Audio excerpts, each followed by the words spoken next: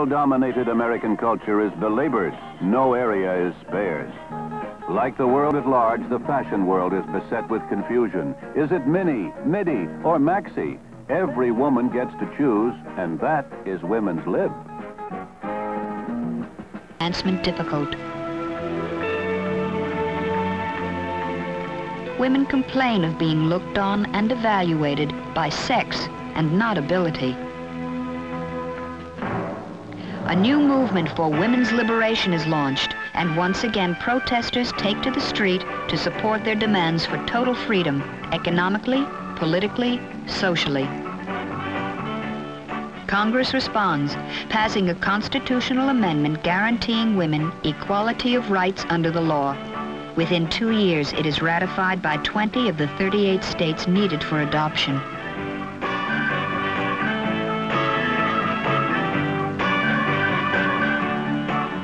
Business and industry open new doors and provide greater opportunities for placement and advancement as the number of working women continues to grow.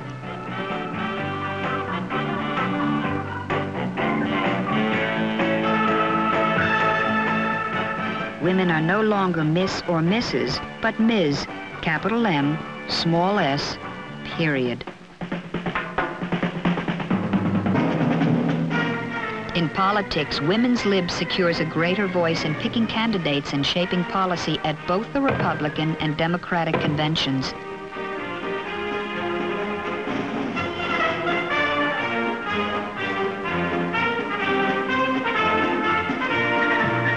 Betty Friedan is among the delegates to the Democratic Convention. Representative Bella Abzug of New York also attends, along with a leading spokeswoman of the women's lib movement, Gloria Steinem.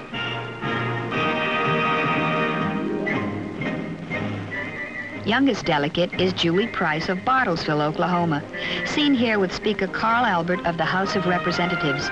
Julie, age 18, was one of the first girl pages to serve in the United States Senate.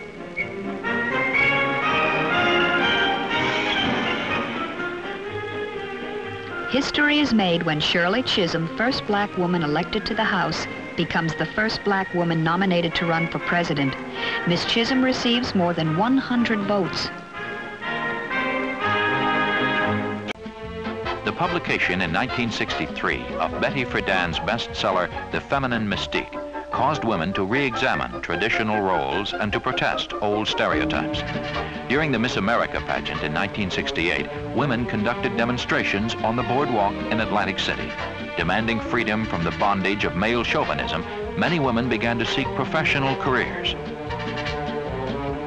This emerging consciousness would soon be known as women's liberation. The times were changing.